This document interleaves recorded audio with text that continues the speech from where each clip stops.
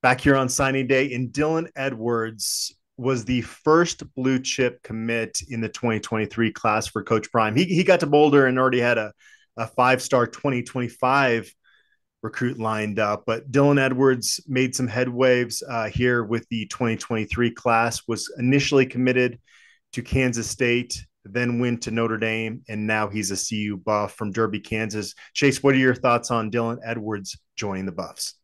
The dude is fast, Adam. He looks almost untouchable on his tape. There's guys that can't even get anywhere near him.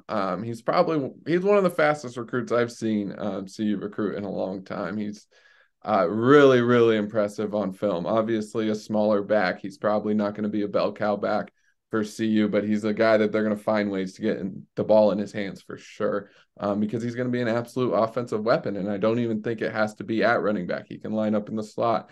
You can move him all around, and I think they're going to find ways to get the ball in his hands.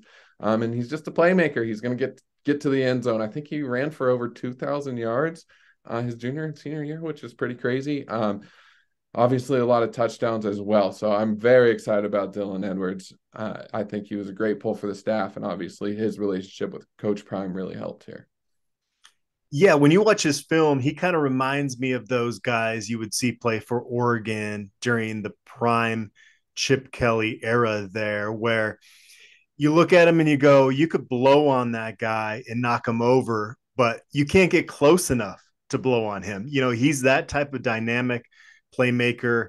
You mentioned some of his stats there. I mean, almost 8,000 all purpose yards for his high school career there at Derby High. I mean, 221 yards per game is something that quarterbacks strive for. And he did that as a skill guy. So that's pretty incredible.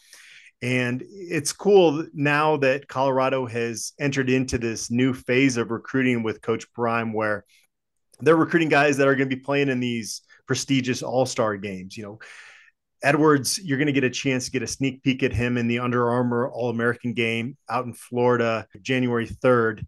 And CU linebacker commit Kofi Taylor Barracks is going to play in that as well. So it's a new era for the Buffaloes with these, all-star games now that used to, Chase, you wouldn't want to tune into those because as a Colorado fan, it would just make you frustrated. Now you actually get like I said, a sneak peek at some of these guys.